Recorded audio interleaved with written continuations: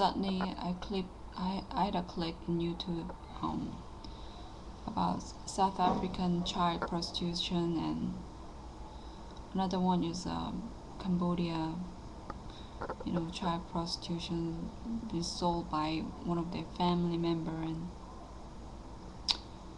just husband sold this girl wife like $200.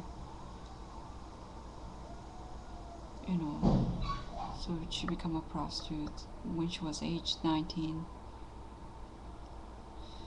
Just want to have a, I just want to do something, you know. Just, if I have this channel, I mean,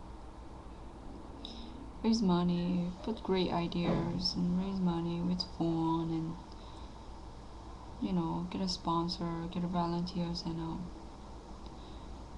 it showed the clip of another country like Cambodia, and with a very interesting clip. I mean, it's in real too, and what's happening, because I've been all this place. I've been to Vietnam, and Cambodia. I mean, I heard about this child prostitution, and I didn't actually seen it.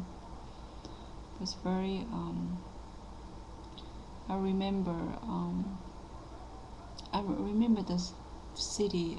There's like a 80% of the people, they can't read and write, and yeah, I like to raise money for this country through this channel, and in South Africa, and it does not make sense. There's a racism over there. I mean, you're just so wrong. And this is my first country in my life